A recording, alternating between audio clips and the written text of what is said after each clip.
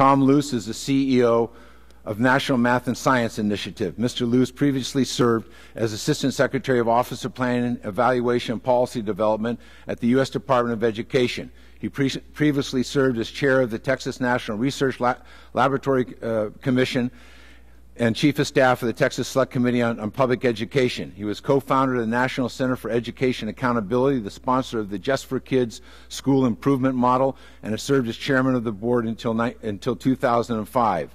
He also founded the committees for Just for Kids. He is a recipient of the Center for Nonprofit Management Social Entrepreneur Award and the Dallas Historical Society Excellence in Community Service Award. Thank you, Mr. Chairman.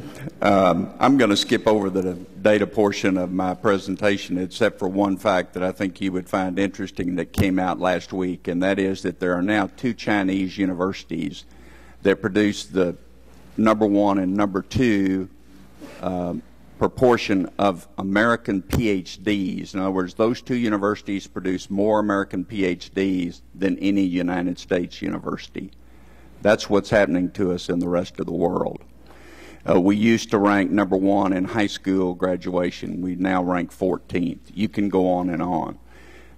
I think what is unique and what we need to talk about today is that, as you all know, we have truly a national crisis. But so often we have addressed that national crisis with a series of pilot programs. I like to say that we have lit 1,000 pilots, but we've never lit the central heating system. And we have to find out ways to take successful programs to scale, because we're dealing with 55 million public school children. So efforts must be undertaken to impact a lot of children. That was what was unique about the formation of the National Math and Science Initiative. It was a partnership of ExxonMobil, Michael and Susan Dell Foundation, Gates Foundation, Bill and Melinda Gates Foundation, IBM participated, Perot Systems. We started with an initial capital of $140 million to take 2 programs to national scale. I want to show those. The first of those programs has already been funded by Congress, the Advanced Placement Incentive Program. But just since we started giving grants a year ago, we have now replicated the Advanced Placement Incentive Program in 6 states. In 1 year, we have taken the You Teach program to 13 universities. What the next map will show you is what we could do in a public-private partnership. We had applications for those 2 programs from 40 states. So right now, there is a waiting list. There were 28 states that applied for the AP incentive program. There were 52 universities that applied to replicate the You Teach program. And if we could bring together the public sector and the private sector, then the scarce resources the federal government has to deal with would be tremendously leveraged. If Congress, as you know, has not appropriated the American Competes Act, if it were to appropriate additional funding for the AP incentive program and the You Teach program, the private sector is ready to step up and match that investment. In addition, we require of our grantees that they get local matching. So all of a sudden, we could go to national scale if Congress decides to appropriate additional funding for AP incentive and for the You Teach program.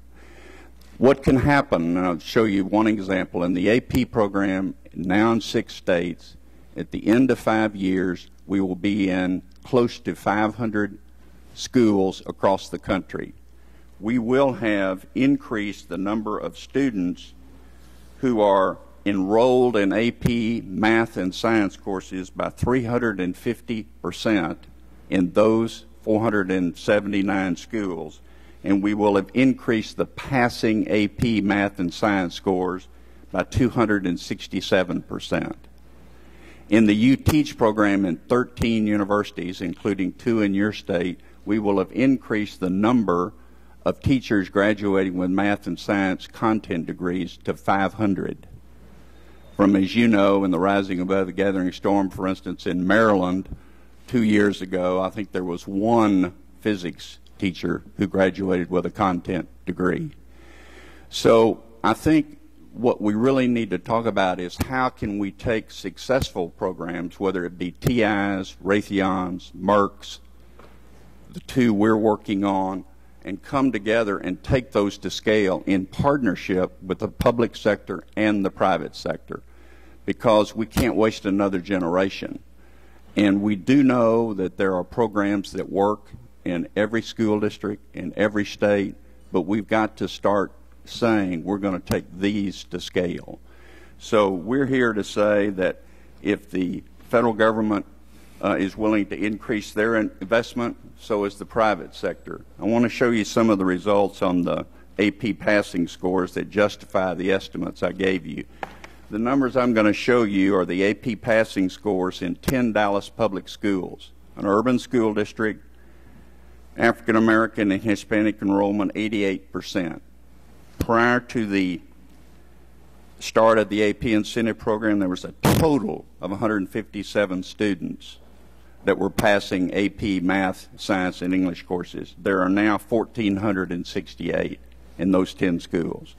You go to the next chart, it will show you that in that group of students there, there's now 89 students out of 1,000 on average across those schools who are now passing scores, whereas the national average is 24. The Texas average is 27. In other words, almost 4 times as many students.